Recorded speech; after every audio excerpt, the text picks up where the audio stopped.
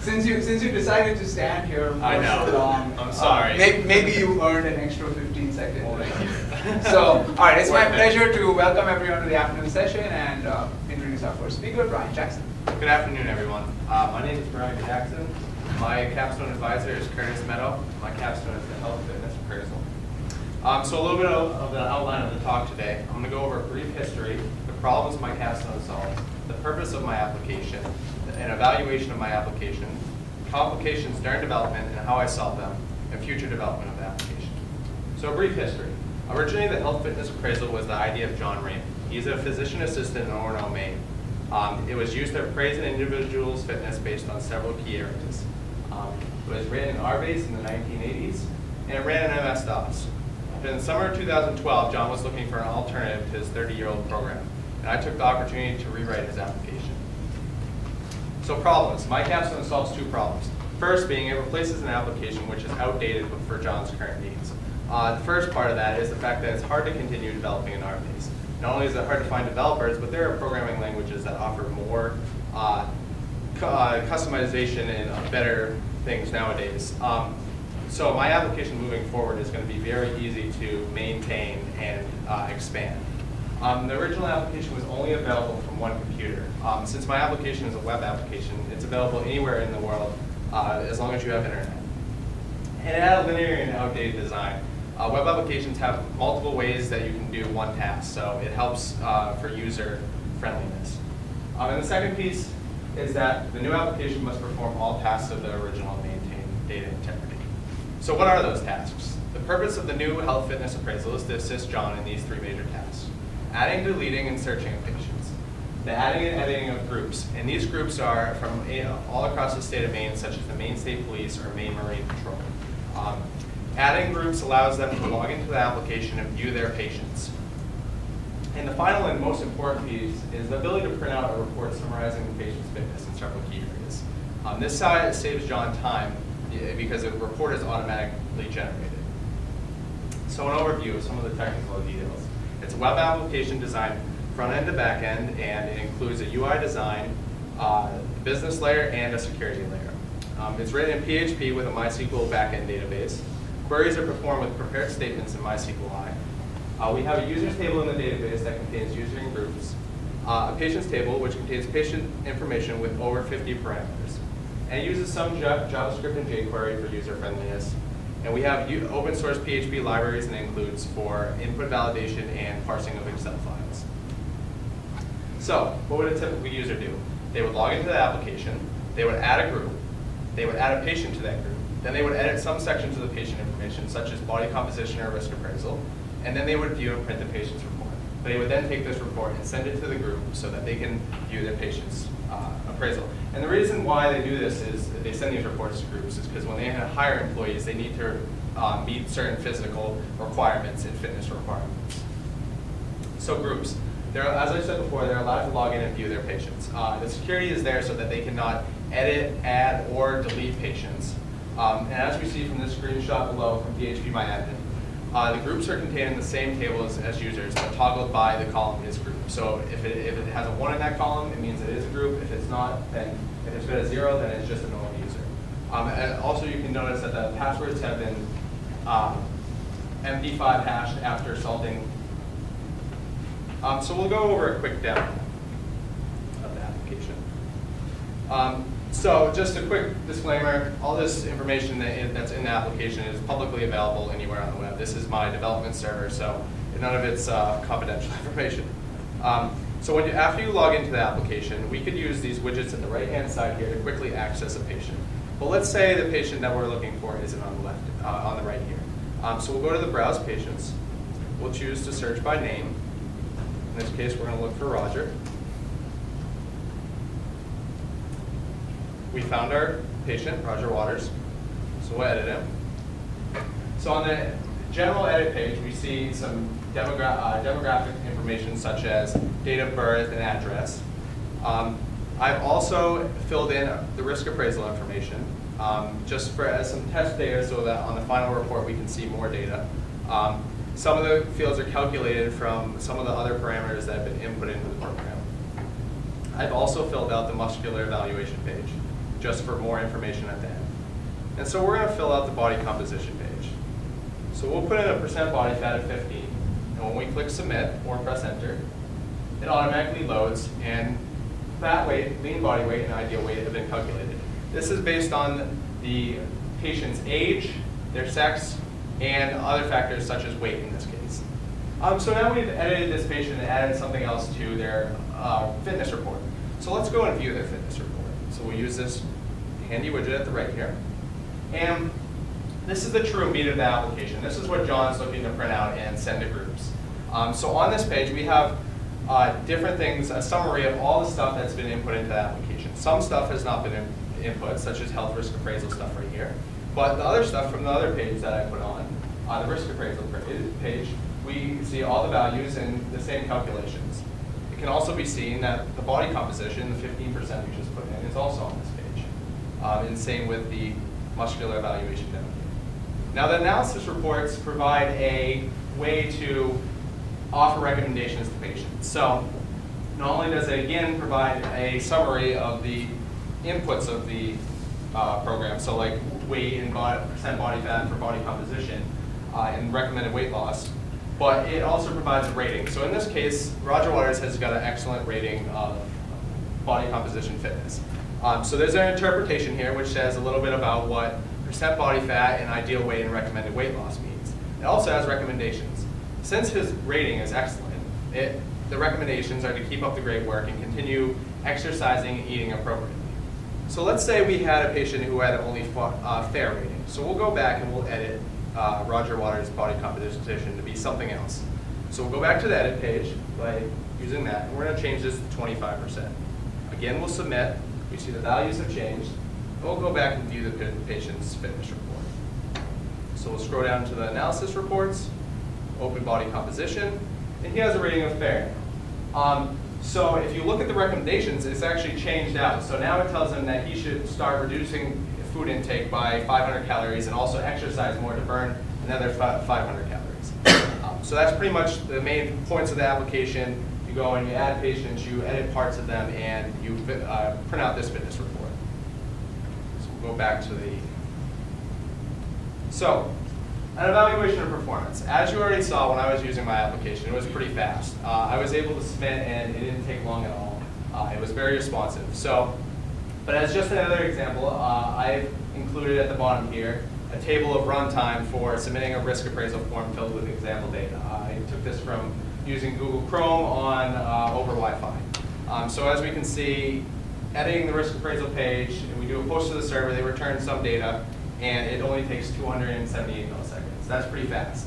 Luckily, because the browsers do caching, a lot of the resources are cached, such as CS and JavaScript. Even most of these CS files and JavaScript files are pretty small by themselves, so even if the values weren't cached, then it would not take long to load them at all. And jQuery would be the largest one to load out of all these, and even then it would probably keep it under about a second worth of load time. So, an evaluation of security. I use MySQLi prepared statements to combat SQL injection. SQL injection is where someone tries to take a MySQL query and put it through an input form to try to get some kind of malicious attack, so whether it be changing a password or inserting more data into the database.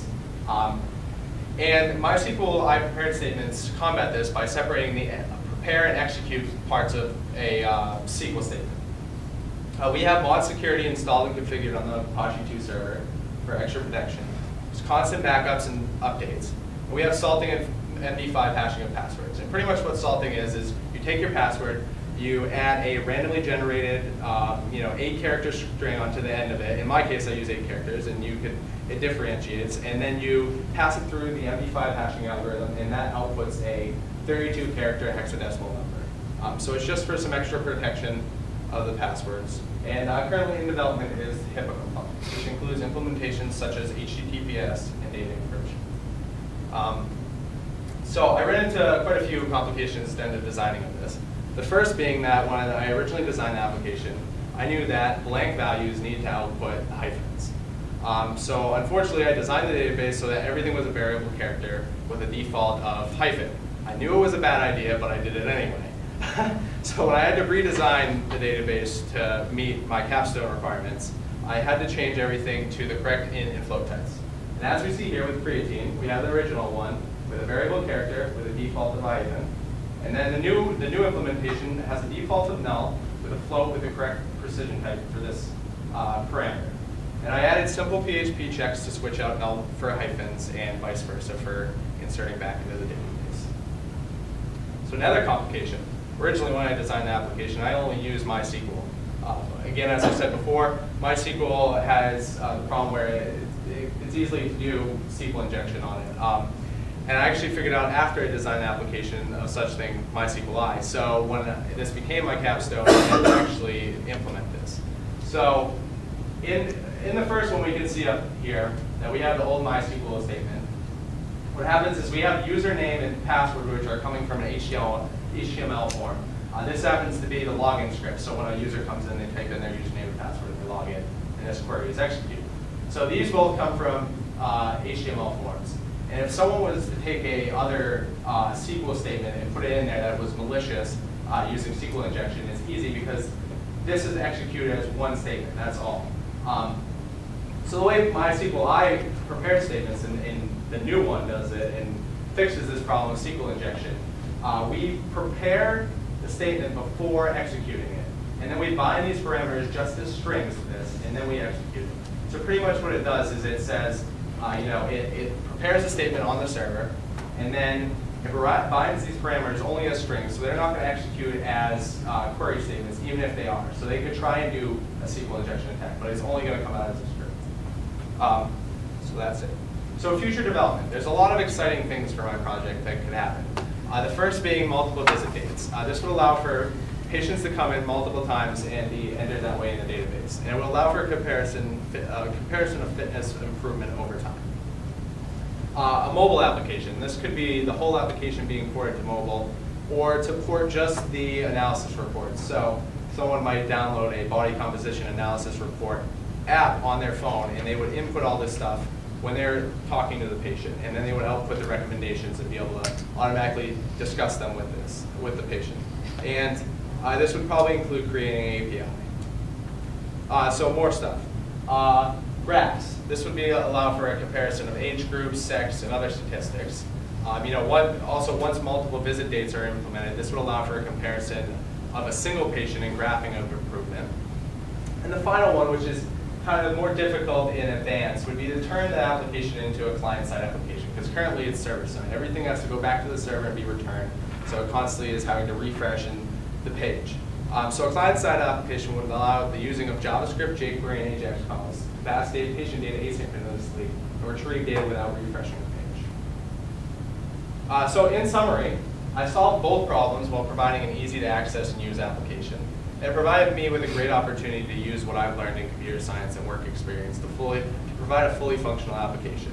And John loves this application, and I have a quote here from it below that says, "The Health and Fitness Appraisal software has greatly improved the reporting of the medical and fitness assessments for the Maine State Police and game warden centers." So I'd like to acknowledge some people. My father, Glenn Jackson, for constantly being supportive in all projects I pursue. Professor Chawathe for being a great Capstone experience advisor.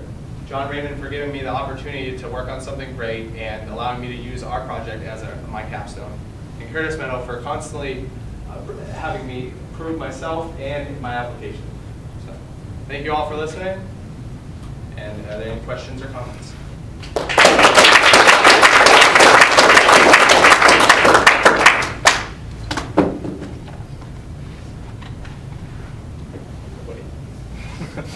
George? You rated a 6'3" guy who weighed 140 pounds as being excellent. I don't know. Right, that sounds like you just...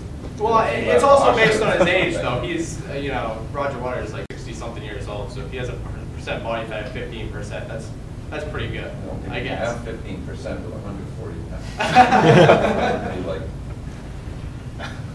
Yeah, right. We're going to scale this out into a much larger scope, like a cloud application. What scalability concerns do you think you run into? That's a really good question. I've actually been thinking about that, doing some kind of cloud SaaS type application to make this more, because currently it's only used by John, and really You know, I mean, there's a ton of concerns. You know, mostly it's all security concerns, but I think for the most part, but you have to separate users into some kind of grouping so that only users can view their patients. And, you know, having them all in the same database is kind of a security concern as well. So there's a lot of security issues with doing that. But I mean, it is on the radar that that's a possibility depending on John's decisions. Any other questions? Yeah. So how easy or hard would it be to port this to some other database? That's a good question. I don't know, actually. I do not know how. It probably wouldn't be too difficult. I use MySQL just because it usually is used with PHP, but yeah, I mean, I wouldn't say it would be too hard. And when you ran the experiments, you said it was over Wi-Fi. Yes. So, but I mean, can you describe it in a bit more detail? So where was the server running exactly? My server's running at my house. Okay. So it pretty much, I ran over Wi-Fi at the campus. So, I mean, this is roughly about what John would be doing. He lives in Orono. So, but I was just saying it was Wi-Fi because, you know, if you're plugged in on the network, you're obviously going to have faster. But the application is pretty fast. Any other questions? All right, well, thank you.